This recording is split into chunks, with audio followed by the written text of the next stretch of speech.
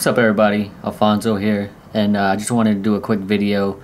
If you have a Samsung Galaxy S4, I just noticed there's a bit of a lag with this phone, and if you want to be able to make it seem a little faster, here's a quick fix. I mean, it's not necessarily fixing it, it's just kind of giving it that appearance that it's faster.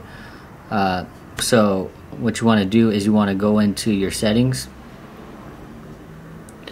and you want to go to more, and then you're going to want to go to about device, go down and keep tapping the build number. You tap it 5 or 6 times. You see mine says no need, developer mode has already been turned on. So you want to keep tapping it until it says you're about to enable developer options. Just keep tapping it. Then you're going to go back and you'll have developer options here. You want to click that.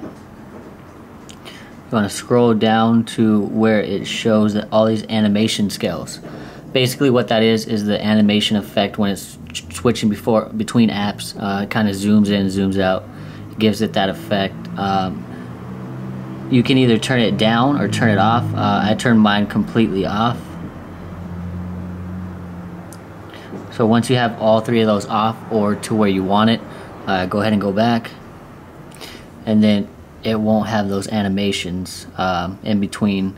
So we'll go ahead and open up app. I mean, the app is technically open. It just takes a minute for Facebook to load, as always.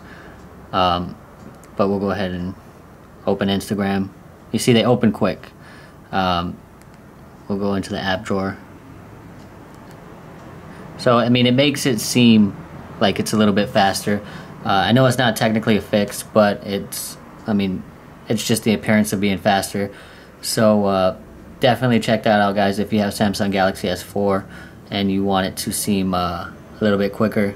But I'll see you guys in the next video. Should be doing a review of this phone more than likely on Sunday. So definitely stay tuned to that, and I'll see you guys in the next video. Peace.